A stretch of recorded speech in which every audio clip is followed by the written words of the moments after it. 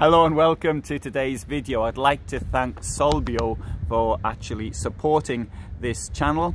And Solbio is a completely natural toilet fluid. It can be also used in the waste tank. It's environmentally friendly as it's made from completely natural ingredients.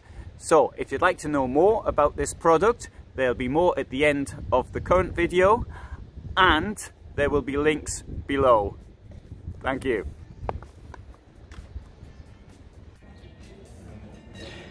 This is the main square in Hammelburg, northwestern Bavaria. I've got an interesting vehicle here. Not so much interesting because it's a camper van, but more the use it's being put to. So I often talk of application, what people are applying their vehicles for, where they're thinking of going, or what they're thinking of doing with it.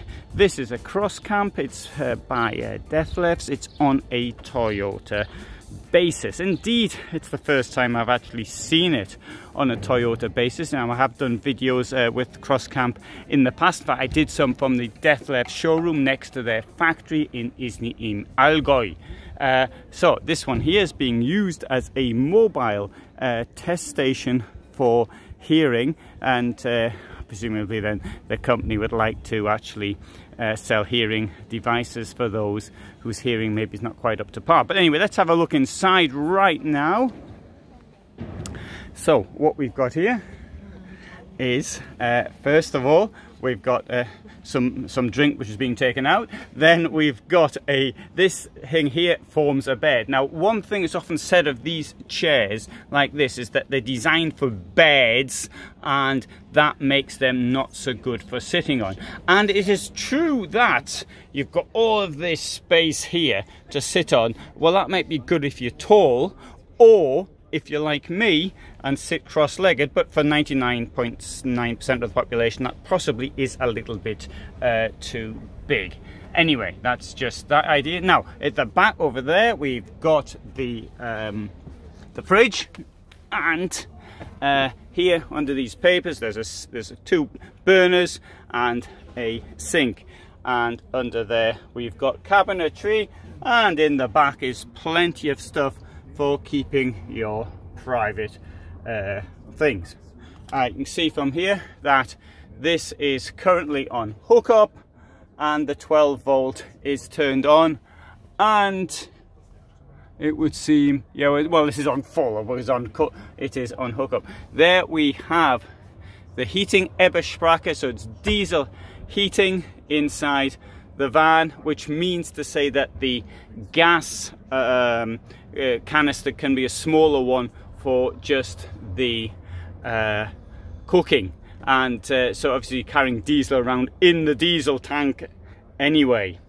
And so got this tent in the roof, and you have a look down at some of the other features. This is an automatic one, and it comes in all sorts of engine.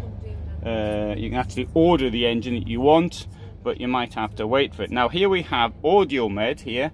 It's doing some tests on hearing, and so this is a rather useful thing that we've done, because I'm used for work and then for play. So we'll have a look around the outside as well. So there you go, die Mobil Hörstation, and on the Toyota you can see it's on hookup, and there's a door in this side as well. So door on either side, tent in the roof, and that's your fuel. I doubled the value of my motorhome recently. I filled it up with fuel. So there you go. I might say something. Here's the company that's allowed this to be filmed. So it is, there you are, powered by Audimus.eu and Orbit die Mobil Hörstation. So they give you an analysis in 5 minutes of your hearing. So it's great to see somebody actually using the van for two purposes. And sometimes when I say call these a car, whatever, call it a car and all the rest of it. But for use like this, you do really have the double function. And for example, I couldn't really bring my vehicle here and do a hearing test or anything else in the main square. Yeah, I'll just give you a quick look around the main square. Here in Hammelberg, there's a building, it's the town hall. It looks as though it's medieval, or 17th century rather, but it isn't. It was actually rebuilt in the 1850s after a fire, and old towns are only as old as the last fire. This is the main square. Anyway, I've done separate videos on this place. I think it's really nice. But for the moment, there is the Dethleffs Crosscamp on a Toyota base. Previous videos I did of it were on the Opel base. So, I shall sit in here, or you sit that side, or what side was it? I sit that side, you sit over here, please. Okay. Oh, no, we have to wait. Okay, very good, super. First of all, I will have a look in your ear, that everything is okay in your ear. Mm-hmm. Sorry. Yes, that's fine. Okay. Yes, and this is also fine. So we can do the hearing test. Mm-hmm.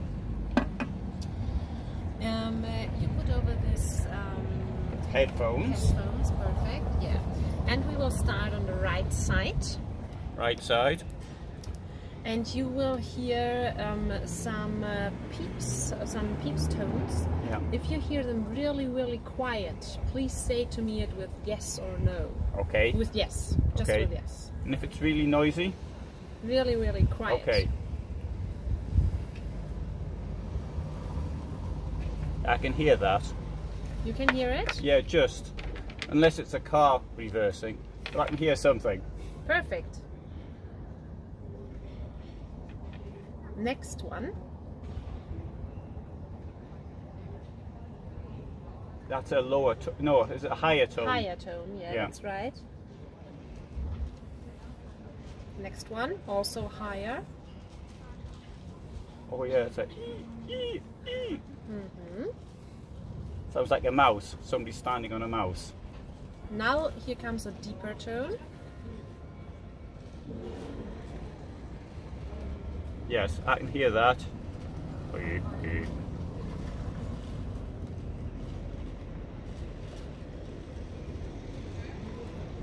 That sounds like the wind.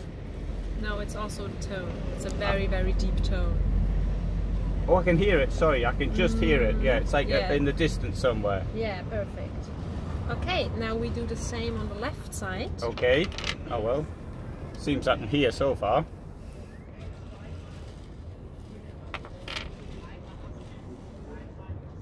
Yes, I can hear that very clearly. No problem. Yes, higher. Mm-hmm, yeah, the higher frequencies, perfect. Once more higher.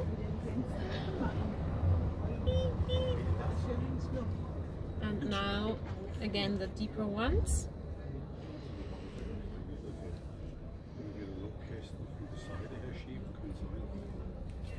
Yes, I can hear now. And one more.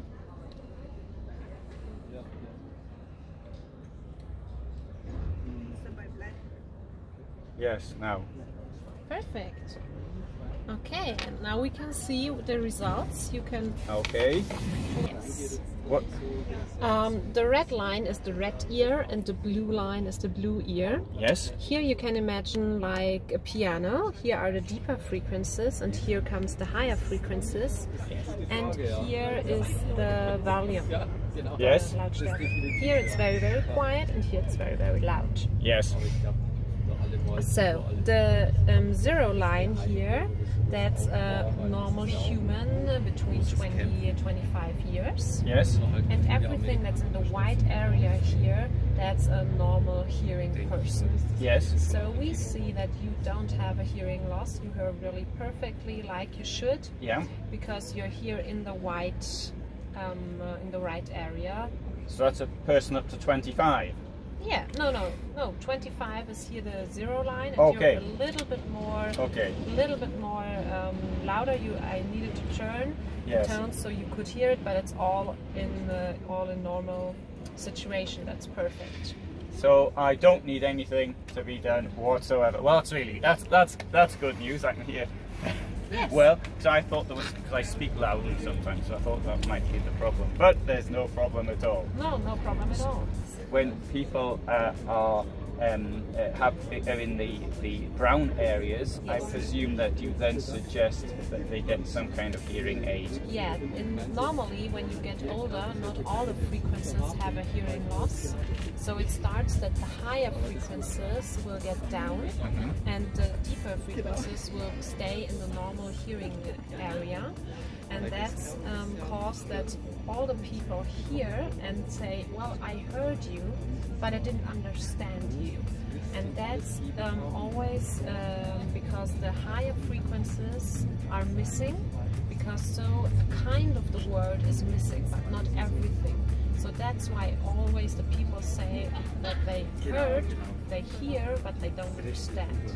And that's why you can get, okay, maybe there's a hearing loss, which is always just in one part of the frequencies.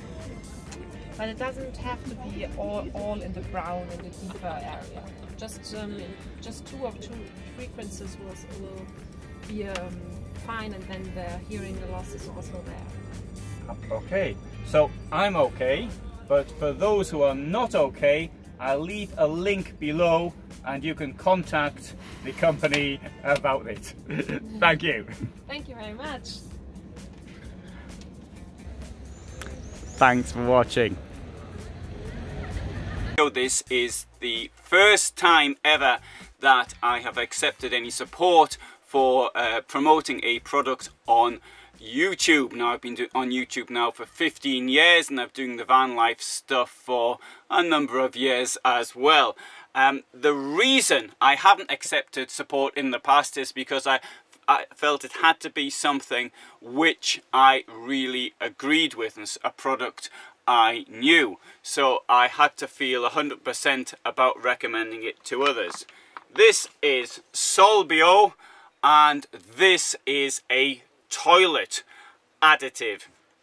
Now, what's the point of a toilet additive? Well, when you use the toilet, then it goes into a cassette, and you have to dump the cassette somewhere. Now, if you just urinate into it, then there should be no problem. But if you put any solids into it, then it makes it a bit more difficult. Now, one thing you can do is if you have constant diarrhea, then you may not need a toilet additive, because you should be able to dump it without any problems. For those of you who don't suffer from this problem, then one thing you might want to consider doing, in fact, one thing you're going to have to consider doing, is using a toilet additive. Now, there's two types. There's the blue stuff, which is manufactured by a number of companies, and it works pretty well. No problems there whatsoever with the way it works. Oh, there's the green stuff, which is ecologically based. Now, up until now, the green stuff didn't work as well as the blue stuff. But I think with Solbio, we're now seeing a comparative working rate. It works just as well. So it's ecological. What it's got inside are natural soaps, it's got natural citric acid, it's got essential oils and plant extracts, and that breaks down whatever it is that you're throwing into the toilet, or releasing into the toilet, I should say. And when you come to a dump station, you can just tip up your cassette and it all flows in nicely. Now you may say, well, I have constant diarrhea, and so therefore I don't need something like that. Well, that may be the case, but one thing that this has got, it's got a rather pleasant fragrance to it as well. Now, I personally like the fragrance of the blue stuff, but I know I'm in a small minority on that one. One thing I noticed when I've been doing tests of really small vehicles, such as 5.5 meter ones above all, so as soon as you open the door, you have this fragrance, let's say, of the blue stuff sort of hits you. Now, with this one here, Solbio, it's got a more natural sort of smell. It's a bit like eucalyptus. I'm trying to find a good way of actually describing it, and the best thing I could think of, it's got, you know, these cough drops or these eucalyptus like sweets, and it's got this type of fragrance within the toilet anyway. And if you're in a small van, I bet it could fill up the small van. I haven't really noticed it sort of when I'm sitting here in this position, for example, but maybe I'm not using enough of it to actually notice. Next thing is it safe to use? Well, the thing with the blue stuff is there are good reasons to suggest that it may not be completely safe to use. I mean, it does break things down in a chemical manner. I mean, I'm not going to suggest it's dangerous or anything like that, but I don't think it is particularly good for the environment. If it comes into contact with plants or things of this nature, I mean, there's warnings that, I mean, if you get it in a fish tank or something like that, I don't know why you want to put it in a fish tank, but if you put it in the fish tank, then the fish will die. So this, as it comes from natural things, you assume that it's okay. Now the blue stuff as well, I've noticed I always get it on my hands. And not only that, I mean, obviously I sort of miss the toilet as well. Sorry, I get it into the toilet bowl. I don't miss the toilet, I miss the sort of the hole where you open up for the toilet. And it sort of stains, and it takes a few flushes for it to actually go down. I don't know if that's bad or not, but it's with this stuff, it's almost translucent. Not quite, but almost. As is when you dump it out, which seems a bit odd the first time. You think, hang on just a minute, I'm sure I didn't just urinate in there. But that's the way it is. The manufacturers say it doesn't cause skin irritation. I have never experienced skin irritation from the blue stuff, but I have heard of people having this problem. And let's have another look at it, because here it comes in two. One's for marine use and the other's for motorhome use. Now it could be that mariners use the toilet or they eat something a bit more dodgy, or I don't know, but it's different. This contains 40 doses, and it's dosed via this thing down here, this little tap. Now I know there are people who are suspect of these taps. Now, I previously worked in the packaging industry, and indeed I used to give talks being an expert. I don't think I was much of an expert, but I do know a little bit about it.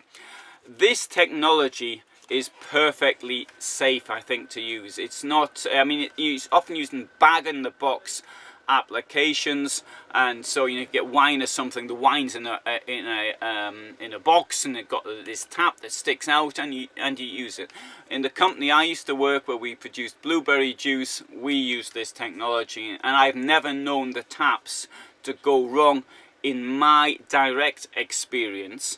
But when they first came out, I agree there was problems with them. I've heard of people saying they put something in the fridge or in the van and something hit here. In theory, you're supposed to knock both ends down at the pull them both up and press down at the same time to get it to work. So I mean, I do accept that these things can go wrong. Just as, I mean, if you don't close a bottle properly, everything will go out. But I make that part. Other than that, the bag may seem a little unsturdy because of the way it is. But I can tell it's made from recycled. It's green plastic. It's I think it's quite safe. So there's some observations on this, and as far as I'm concerned, I really do think it is a good solution for you. Now, it costs roughly the same as the blue stuff. There isn't much difference. Now, I do appreciate that if there was a price difference, that might be a problem. Although, I think if you're into motorhomes, then you probably like living in harmony with nature, which is what I'm in it for, really. I think it's the call of nature, this contact with nature and all the rest of it. So I think that protecting nature is something that I would want to do. Whether or not I'm prepared to pay a premium, yes, maybe I'm prepared to pay a little bit of a premium for it, but in all honesty, between this one and the blue stuff, there's hardly any difference. Right, so if you find that of interest, there will be a link below. It's not an affiliate link, it just tells you where to get the stuff from. I'm not on any affiliate programs at all, deliberately, so nobody can accuse me of trying to promote something to get the affiliate link. But I do absolutely believe in this product. So, thanks very much for watching. I am currently at a place called Alexa Camping, or Camping Alexa, in northern Poland, and you may have heard some of the noises on the outside from the campsite, but I shall tell you more about that in another video. So, there you go. This is about Solbio. Thanks for watching.